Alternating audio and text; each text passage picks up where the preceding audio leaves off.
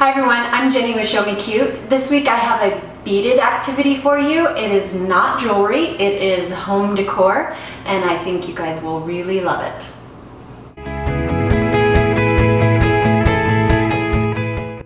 Alright, the first thing you're going to do is take a heavy duty wire, and you're going to need one that will hold the weight of the beads, yet one that you can still work with your hands.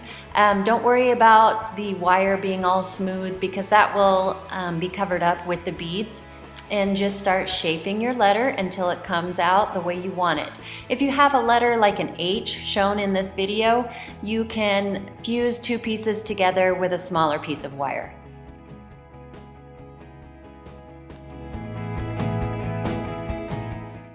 Once you have your letter shape complete, you just start taking the beads and threading them on.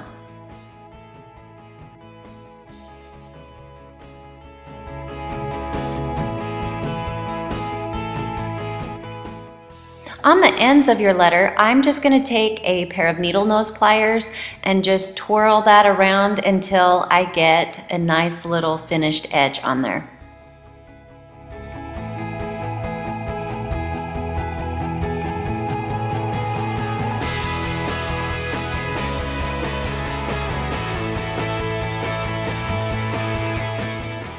Next, you're just going to continue threading on the beads until your letter is completely full. You'll finish off the other end with your pliers. All in all, I think I used a little over 100 beads on this letter that's about 12 inches tall.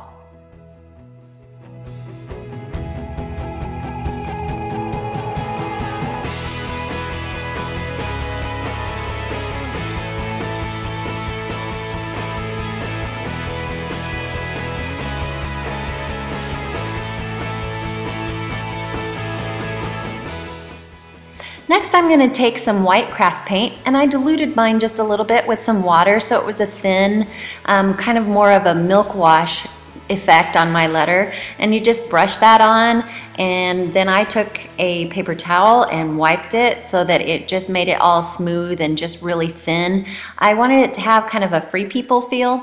But you can use paint, you can spray these, you can do any kind of finish on. These are just unfinished wood beads that are really easy to work with to give you all kinds of really cute looks that'll work great in your space too.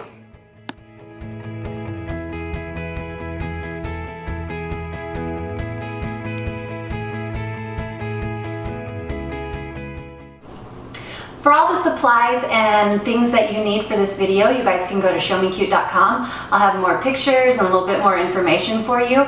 You can see how I use this cute letter H as well.